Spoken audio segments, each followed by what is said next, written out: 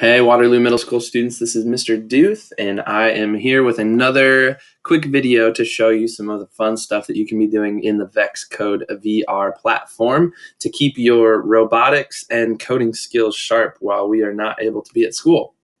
So today we're going to be using the playground called Castle Crasher, which is really cool. If we kind of look around at the 3D version here, you can see we've got some different towers and castles. And the goal of this one is to try and knock the castles off. But if you notice, there's no wall around the edge of our little playground here. So if you're not careful, your robot can actually fall off the edge and then you're done. You're toast. So I wanted to point out over here a couple of things that you can be doing. Oops, let me quit clicking around like that. Actually, before I show you that, here is the worksheet for this one. And you've got, again, 3 different levels. And you've got a couple hints down here that I definitely want you to make sure that you check out. But we're going to be looking at this one right here where it says down eye detects red. Now, this robot that we're programming in our virtual world has a color sensor, okay? And it's pointed down. And when it detects red, we're going to tell the robot to turn right. And I'm actually going to change this to 100 degrees. And we'll see what happens, okay? And the other thing I want to show you is I have this in a forever loop, okay? So this whole thing is going to loop forever until I hit the stop button over here. If I don't hit the stop button, it's going to keep going, okay? So our code is pretty simple here. Drive forward. So it's going to just start moving forward. And then it's going to push through this castle, hopefully right here. And then when it gets to the edge over here, it should turn right and head kind of in this direction once it turns. And then when it hits this edge over here, it should turn in this direction. And it's just going to keep bouncing around.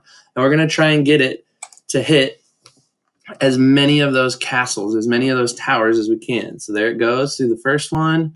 It's pushing part of it off the edge right now. There it goes. It got to the edge. It turned. It's going to hit this one now. Awesome. And then it's just going to keep going and going and going.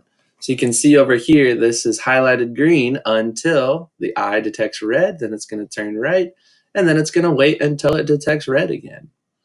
So it's just going to keep bouncing around our little playground here. Oh, and my robot, that's what happens. It fell off. I don't know why that happened, but I've run this probably 10 or 12 times today, and it's never done that.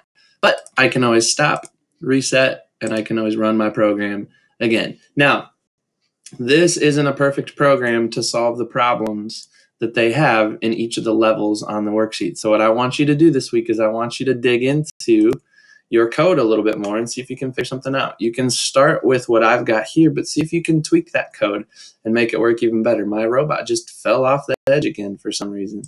So there's a lot of trial and error with this stuff. You just have to work with it, try different things. The great thing is you can stop the program, you can make a change to your code, and you can play it right away and see if that change made a difference in what you're trying to get your robot to do or not. So give those things a try. Hope you're having fun. And again, make sure that as you're working on these, you send them in some way to your teachers.